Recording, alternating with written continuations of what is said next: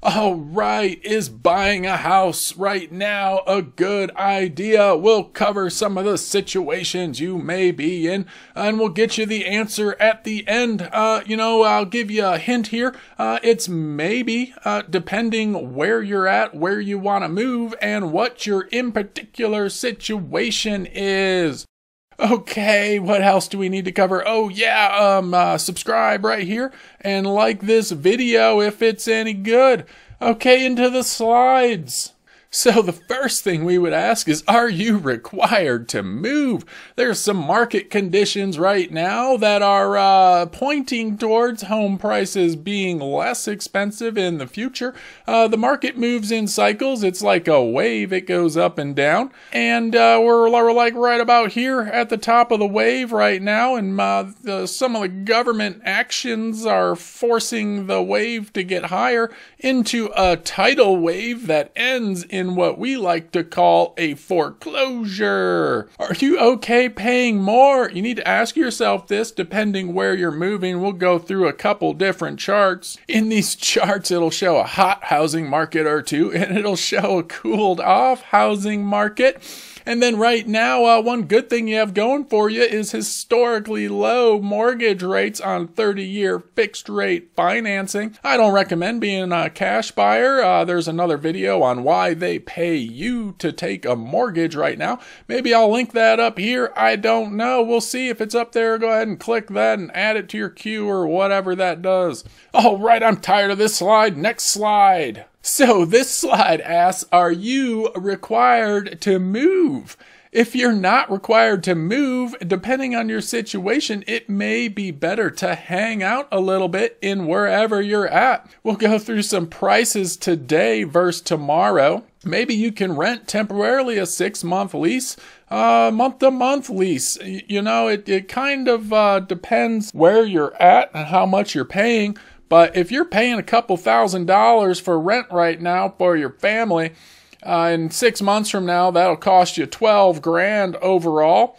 Well, if house prices are going to drop by $30,000 or $40,000 in the area you want to go to, it may make sense to rent temporarily. Okay, we'll go to a Fred chart of prices today and what they may be tomorrow.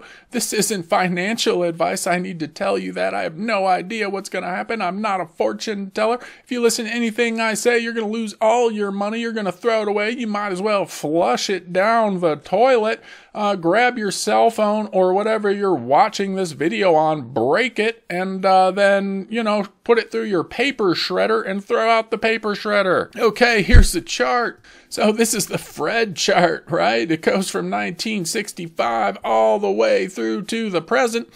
We can see that there was kind of a bubble here. That's what a bubble looks like. It's a big round thing. I'll probably put a picture up there of what a bubble is. Then we hit a recession and it pops the bubble and house prices crash. And that was the great financial crisis in 2008, 2009. Came out of it and home prices went up. And now they're just kind of chitter-chattering along here since 2018. And we can see there's a little gray bar right here. I'll zoom in. Right here, there's a gray bar. That's a recession that we're in. And you can see the home prices, they're tracking falling. Now, they use all kinds of data in this, but what we'll see in a later graph or a later chart here is that, home prices are falling faster in large-priced homes in large cities, high-priced homes in large cities, and it's probably affecting this data. So the price is crashing right here. So maybe we're going like this. This is where we're at right now. Maybe we're right here right now. Don't know. Can't tell you. I'm not a fortune teller. All I can tell is there's a little gray bar forming right there for a recession, and that home prices may be doing this soon. So it'd be over here and then down on the graph. If I could draw an extra line, I would. I don't know. Maybe I will. Here, hang on. Yeah, there we go. Now I can draw a line. So it did like this here before, and now like it's doing this here. Well, if this is the bubble, maybe it's gonna do this and then end up back here in what is this right here, 2009 levels. Maybe houses are going to retrace back to 2009. I don't know. I'm just telling you what's going on this chart here. Looks like we got a bubble like this. Here's our bubble. We're at the top of it, and it's going to burst and go pew all the way down. All right, we'll clear that one out of there and go back to this chart. So anyway, if this turns out to be a bubble, we're going to have some problems in the housing market coming up in 2021, which is going to be somewhere over here off the chart. And we talked a little bit more about that in another video. It was our housing bubble today video. Check that one out. I don't know if I'll be able to link it. If I can, it'll be up here. If not, then just look up B. Dougal on the YouTube and find our housing bubble today. Okay, back to our slides. So renting temporarily, if it ends up like we just saw right here, if it retraces back down, if the bubbles burst and it retraces back down, you're going to save some cash on a house. You know, I don't know, it goes from like 320,000 right here down to 240,000 in 2009. If we retrace to that, you know, it's going to be some good prices for you. That's like, I don't know, 30-40% reduction in home prices. I don't know if we'll see that much without a bunch of government intervention, but that's what could be possible right now. That means renting temporarily for the next 6 to 9 months may work out better for you than purchasing a home, because you'll get a $30,000, $40,000, $50,000 discount on a property depending where you purchase. Then consider your location. Where are you now? Where do you want to be? So here's the deal, people. If we go over to a Tampa chart, it turns out it's not a Tampa chart, it's a Tampa, I don't know, spreadsheet. Okay, so what it's telling us is that if your location is Tampa and you're trying to move right now, your total inventory available today versus 1 year ago is 45% less. Your total price versus a year ago is 14% more. That is crazy. That is absolutely insane. It's probably going to be better to wait, because that would indicate a bubble. All right, we'll compare this one to, I don't know, a similar city, New York. I'm just kidding. New York is not similar. Everybody's running from New York. So in New York City, you have high taxes, you have high prices, you can't make any money there. So single family home in New York City, inventory is up almost 25% in 1 year. That is crazy too. That's the complete opposite of Tampa. Everybody's running. Everybody's trying to get rid of their home. Look, the price compared to 1 year ago is down 15% on $1 million house. That's $150,000. On a $10 million house, people are losing $1.5 million to sell their fancy $10 million New York single-family home. That is dumb. That's what's happening. So if you're moving to New York and you have a couple million, now might be a good time to buy. Kind of depends on your location. That goes into our maybe. So as a maybe, you know, it depends on your location. Maybe you want to buy, maybe you don't. You got to kind of decide on that. I definitely wouldn't recommend purchasing a home in a quickly appreciating market. That is probably not going to end well for you if this bubble here bursts. This bubble right here. So, depending on your location, you need to ask yourself, are you okay paying more for a home? Do you have to move? Do you not have a choice? You have to get out now? Well, then I guess you're okay paying for a home. If you're in a really bad area that's affected by, say, I don't know, the global sickness going on, or if you're in a bad area that's affected by the fancy protests that they're having that CNN says are mostly peaceful, even though the entire street behind the reporter is on fire, well, then you might have to move and you might be okay paying more. So prices in desirable locations. Tampa, for instance, are a lot higher right now. So, you know, you might want to consider that, and you're probably going to end up not getting much appreciation in the future because it has done appreciated. suburban inventory. A lot of people are moving out of the big cities into the suburbs. So if you're going to do that, you may have higher appreciation in the last 6 months. And then when a housing bubble bursts, you might see yourself well underwater on that property. Consider that 2019 and 2020 appreciation. You can go over to one of these charts here. I'll talk about it in a second. We've got Tampa, we've got New York, we've got Orlando. Yeah, you can just go over to Movoto, that's MOVOTO.com, and put in market trends for Orlando or whatever city you're thinking about moving to, and it'll tell you stuff like this right here. Orlando, negative 35% for inventory, about the same as Tampa, plus 5% for list price.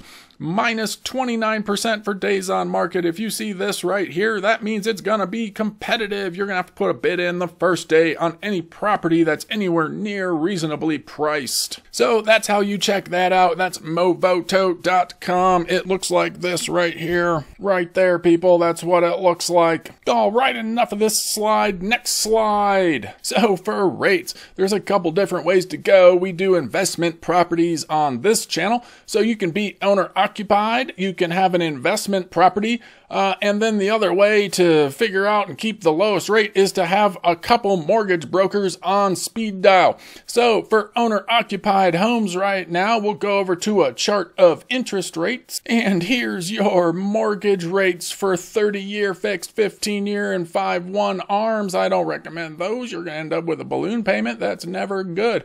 Okay, so for 30-year fixed rate mortgage, we have back here in 98, it was, I don't know, when was this, 2000 up into 8%. Then we dropped down. We've been continuing to drop down almost every year since 1998. So what does it look like today? We are looking at the lowest rates in history at 2.86% average. Now that's average, right? This isn't the lowest you can get if you have great credit and a great lender. It's been reported that you can get as low as 1.99% on a 30-year fixed rate mortgage. That is insane. That is, we buy a house right now. That's why you're seeing everybody in Tampa buy houses. It's crazy. That's your rates right now. Now on an investment property, you can add about 1% to 1.25% to this number on a 30-year fixed rate mortgage. That's the only thing we really talked about on this channel. Yeah, this is less of a rate for a 15-year, but then you don't cash flow on your properties, so you're not making any money. So at 2.86%, if we add 1% to that, we can reasonably get an investment property loan with 20% down for 3.86%. Honestly, you'll probably get it lower if you call around to these mortgage brokers right here.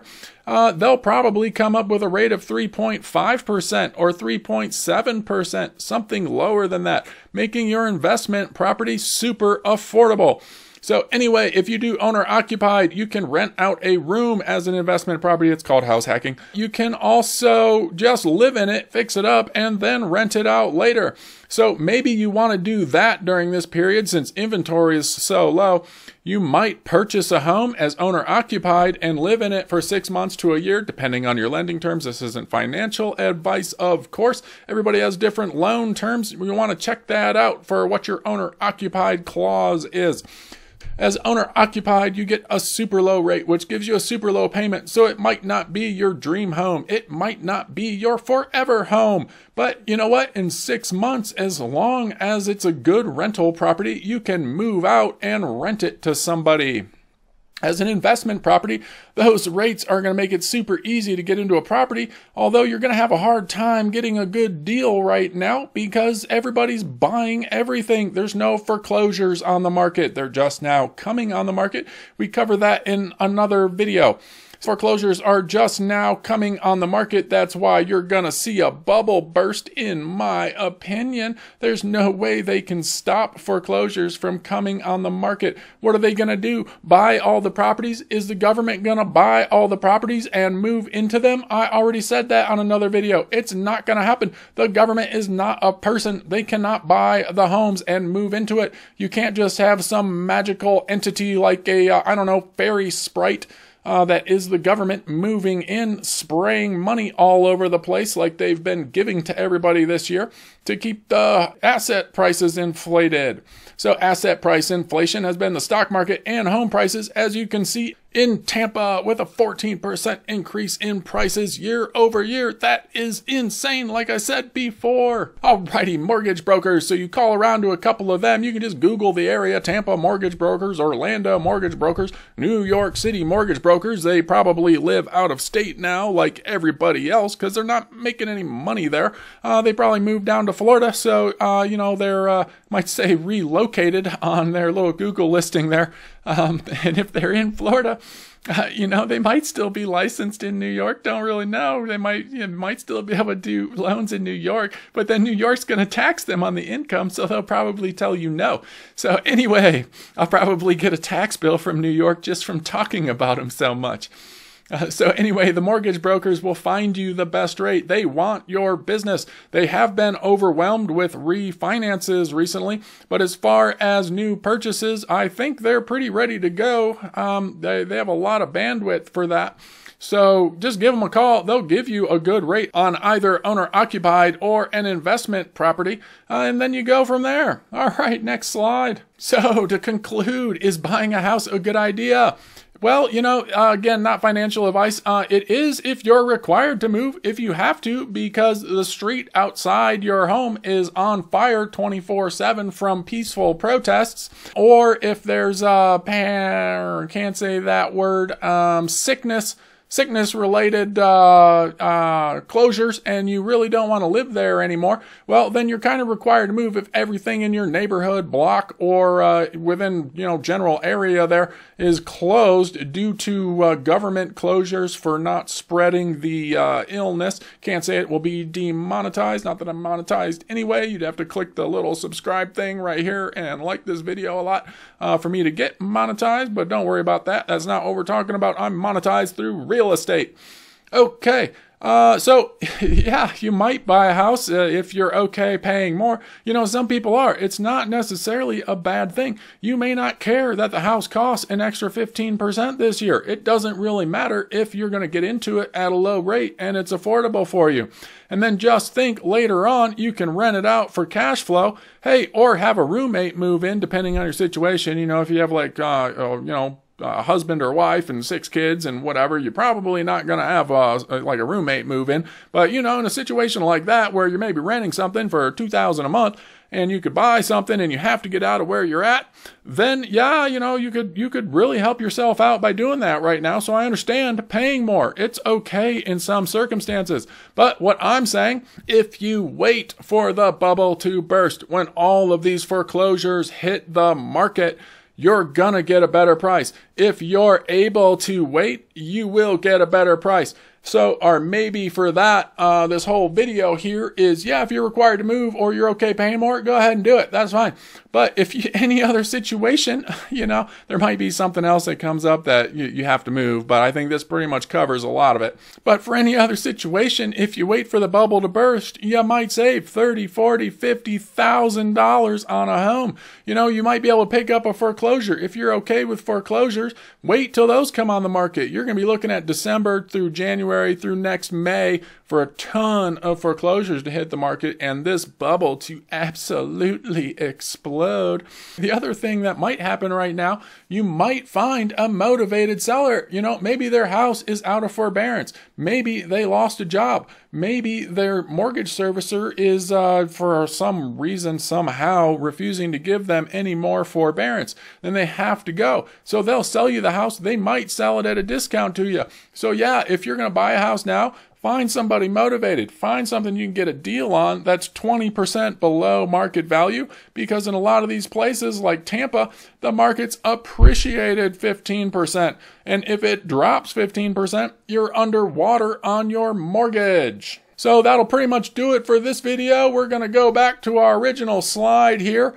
I usually stop talking between slides so that I can switch over, but I didn't do that this time, so that'll be a pain in the ass to edit. So, is buying a house right now a good idea? Depends on your situation. If you're required to move, if you're okay paying more, then yes. If you want to buy a house, a single family home in New York City, then yes, they've already depreciated a ton. The price isn't going up anymore. Go ahead and buy now. You know, I guess it's lower than it was 6 months ago, so you're better off buying now than you were then. But I wouldn't buy anything in New York City or New York State or California or Los Angeles, San Francisco, whatever. I would not purchase anything in those states because they're gonna rip you off on your taxes. You don't want to be in that situation, people. Look, if you live in New York, move over to Vermont, move down to, I don't know, whatever's below New York. Virginia's down there. Move over to Pennsylvania. Pennsylvania's right there. The tax burden is nowhere near as bad as New York.